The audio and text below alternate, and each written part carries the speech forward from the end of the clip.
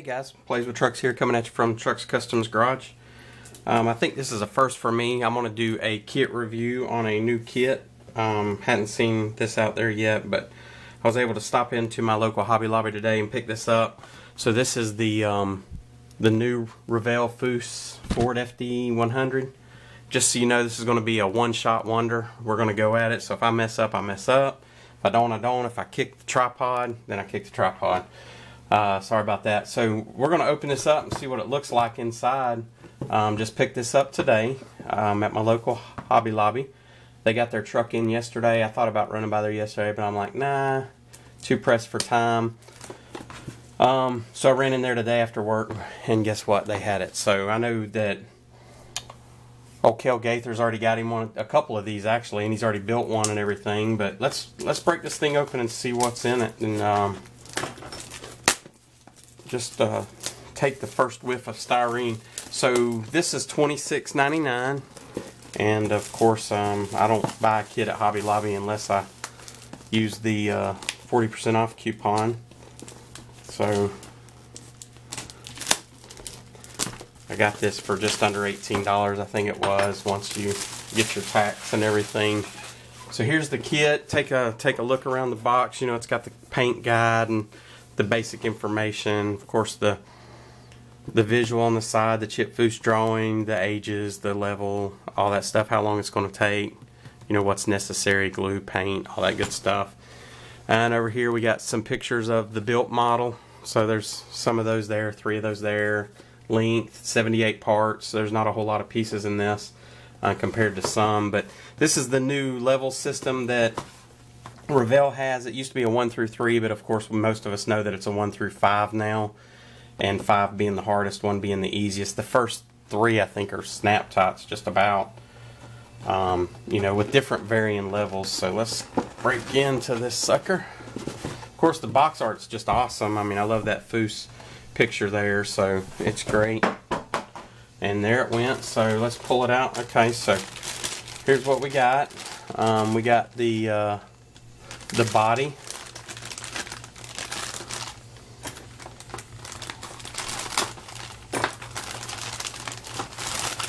And I'd already talked to Kel, and Kel told me that this was all one piece. So as you can see, the old 55 is a, let's see, it was 1, 2, 3, 4, 5, 6, 7. So it was 7 pieces for the old 55. This is 1 minus the bottom end, which looks pretty cool. I think it's got a lot of promise, so it should be able to be easier to put those bed kits and stuff in here. And then of course here's the cab and the front fenders, and this is chopped. It's got some nice holes in there. Man, those are some pretty deep holes. Not sure what those are for, unless it's, oh, I bet it's got a top that goes over it with the visor. So that's that. You can see those holes there. So that's what we got there. Maybe the gas inlet on this side. I'm not super familiar. The glass, it's nice and clean. Front, back windows, and some headlights probably there. Front and back window. Got 4 rubber tires here. So there's our 4 rubber tires. Nice and soft, so you can see that they're pliable. So those ought to go on pretty good. We got our chrome here. It's a nice chrome package with the mag wheels. And then of course the bumpers, front and rear grille,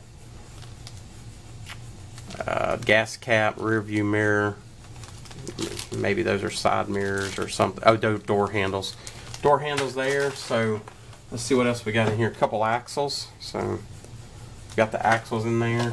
Nice instruction sheet. So open it up, and here's a decal sheet. So the bed is a decal here. Nice decal of the design. Some other varying decals here. Foose and Roush.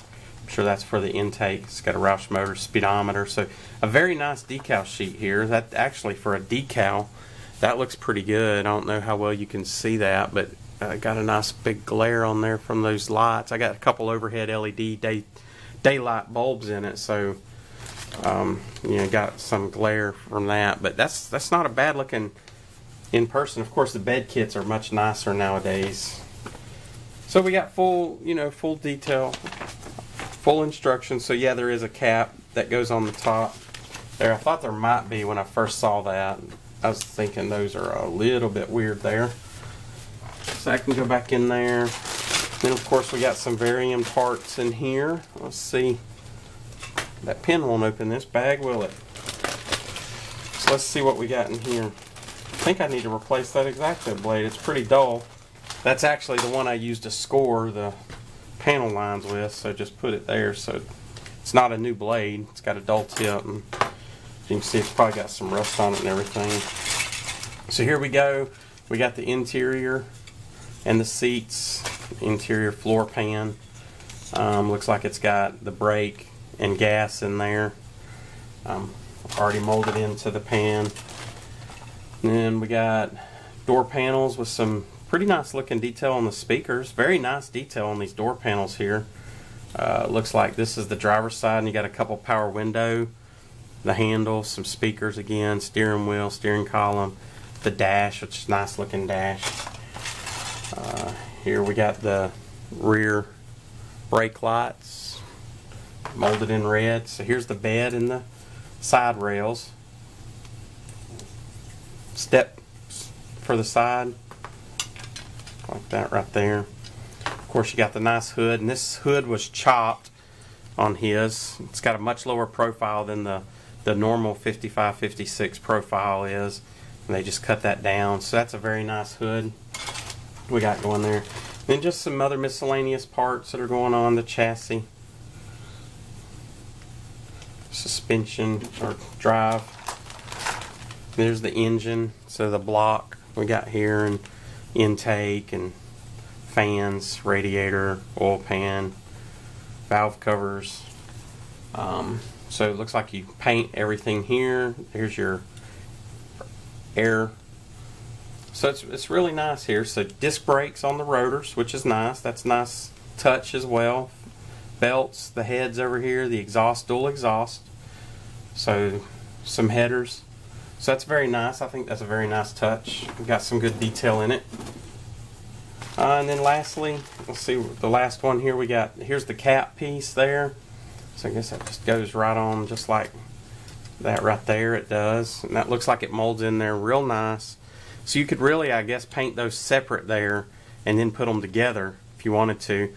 I think talking to Kel, he might have put his together and painted it, but I could be wrong. Don't quote me on that.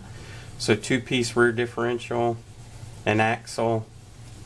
It's a lot different than the 55 kit. So firewall. So that looks good. I mean, I think that looks good. Nice kit, coilover shocks here. So it's a nice looking kit. So I'm glad I got me one. I've got a bunch of projects going on right now, so you probably won't see me start this one real soon. I know there's a bunch of them out there already going. A lot of people in the community have already picked these up. So I would suggest picking them up if you want to. I'm sure these are going to be around for a while. I doubt these are fly-by-night kit. They're going to be in the market for a while. So if you don't get one of the first shipments that's out there, I know Tower Hobbies has these in stock as well. Model Roundup did not have them as of when I checked earlier today. They were still pre-ordering and saying early June, I think is what they were saying, which today's June 1st. So early June could be, today. They could be putting them in stock tomorrow or anything along those lines. Alright guys, well that's pretty much it for this. Just wanted to give you guys a first look on this. Very nice. Now on the 55 they have the vents over here. Those are not on this, which is pretty cool. So you don't have to work around those one way or another, fill them in if you want it smoothed out, or you open them up. So there are some cool differences between this. It's an all new tooling. It's got the Foose in the tailgate right there, so that's pretty neat, raised up. You can detail that. So that's it guys. This is James, aka Plays with Trucks, just hanging out here in the Trucks Customs Garage, checking out the new Revell Foose kit, and hope you guys pick them up. Looking forward to watching you guys build these and seeing what all turns out. You guys have a great one. Bye.